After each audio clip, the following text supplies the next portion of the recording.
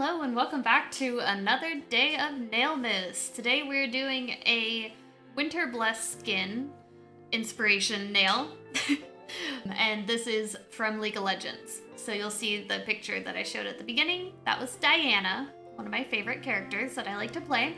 And her look in the skin line is very deep and intense, and I tried to do a little bit of an Aurora type nail. Not like the Aurora trend, but like the Aurora Borealis look, where I hand painted on a bunch of colors. So I start with a light color so that they'll pop a little bit more on the dark blue that I created.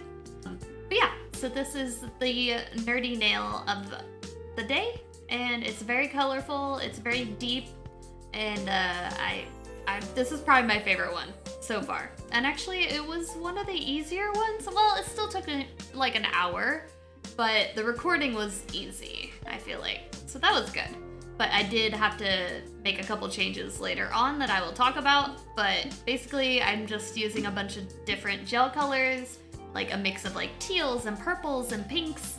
And I definitely add more teal than what you're seeing right now. Yeah, I add a little bit more shimmer and then some actual teal to give it a little bit more of a pop, because I felt like it was getting a little bit muddy and kind of mixed. The colors were getting a little too mixed, so I definitely add in more highlights and stuff. And because it's behind the snowflake anyway, you're not gonna see all of the details, so it doesn't have to be perfect.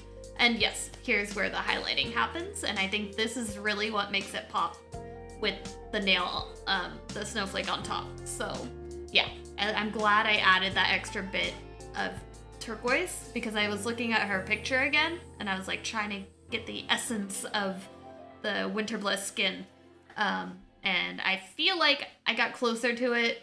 I did do a mistake here with the snowflake, where I was hoping that I could put chrome on top of builder powder and it would wipe off, but it kind of was sticking to everything. I couldn't get it off, just, the parts I wanted it. So I changed my plan and mixed in some chrome powder into the builder gel, and I built my snowflake with that, which also I probably would have changed in the future, knowing now that I should have top coated the initial background, but then the chrome would stick to the top coat, so I couldn't really do that as I wanted, so that's okay. I think the background was just a little bit too sticky. But I recovered it, we're good, and I think it turned out amazing in the end, even with this idea. And then my boyfriend mentioned that I could do white on top, a little bit of white, to kind of make it look a little bit more like it's glowing. Because as cool as it looked with the silver, it didn't pop on the background as much as I was like. So you'll see at the very end here that we are gonna add some white. Not quite yet, but soon.